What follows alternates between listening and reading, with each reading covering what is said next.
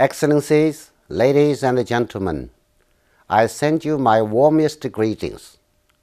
A special thank you to my distinguished colleagues in the ITU, UNESCO, UNCTAD, and UNDP who have organized this important forum. The forum offers participants a series of diverse interactions, including high-level debates addressing critical issues relating to the goals of the information society. Since the World Summit on the Information Society in 2005, the world has witnessed a phenomenal growth in ICT. The number of Internet users is now close to 2 billion, and another 1 billion is likely to be online by 2015, making up close to half of the world's population.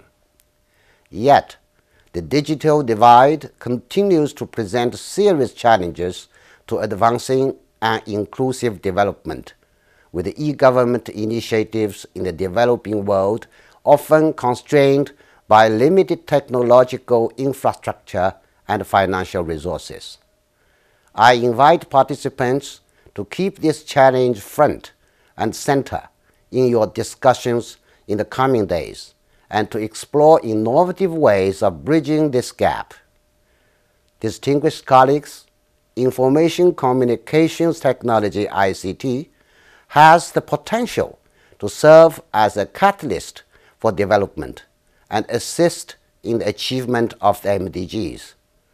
By putting the power of ICT in the hands of those who have least access to it, we are empowering them to take control of their own destiny.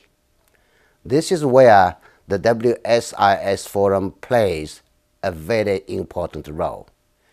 Every year, the Forum provides stakeholders with an opportunity to focus on how to work in partnership to accelerate the implementation of the WSIS commitments.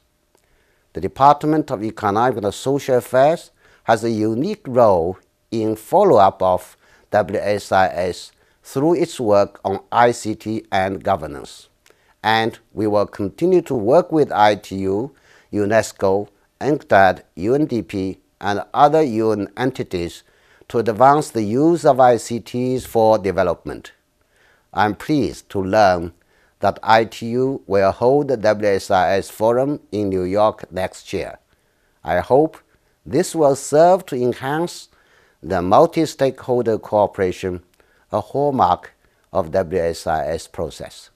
I wish you a productive discussion, and I look forward to meeting you again, either in person or in cyberspace. Thank you.